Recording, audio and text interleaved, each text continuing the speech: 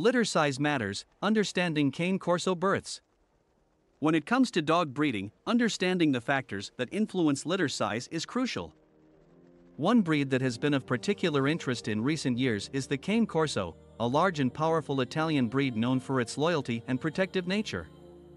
In this video, we will delve into the topic of litter size in cane Corsos, exploring the factors that affect it and the implications for breeders and owners. 1. The basics of litter size. Litter size refers to the number of puppies born in a single birth. It varies among dog breeds, and the average litter size for cane Corsos is around 6 to 8 puppies. Litter size is influenced by a combination of genetic, environmental, and management factors. 2. Genetic factors.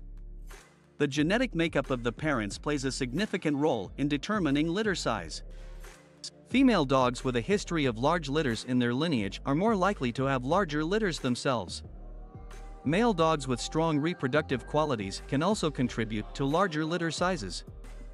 Breeders should carefully select dogs with desirable genetic traits to improve litter size.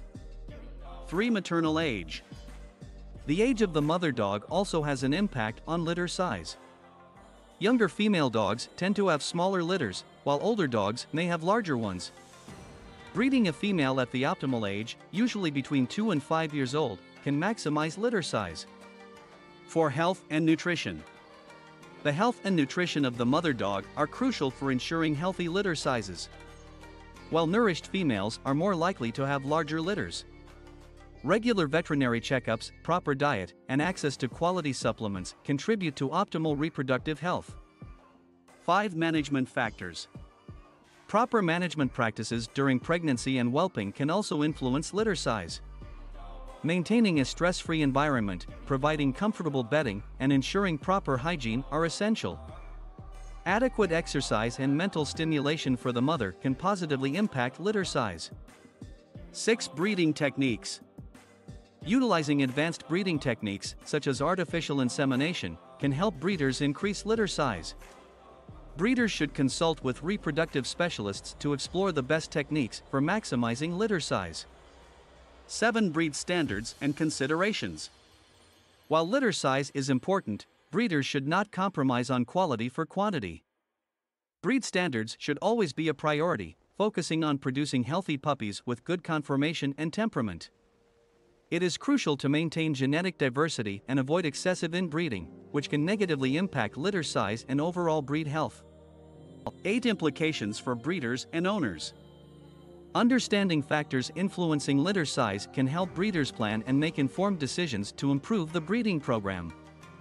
Owners of cane Corso puppies should be prepared for the responsibilities that come with larger litters, such as socialization and healthcare needs. Educating puppy buyers about the factors influencing litter size can help them make informed decisions and be better prepared for their new cane Corso companions. In conclusion, litter size matters in cane Corsos, and breeders and owners alike should take into account the various factors that influence it. By focusing on genetic traits, maternal age, health and nutrition, management practices, and breeding techniques, breeders can work towards improving litter sizes and ensuring healthy puppies. Owners should also be aware of the implications of litter size and be prepared to provide the necessary care and attention to their cane Corso puppies.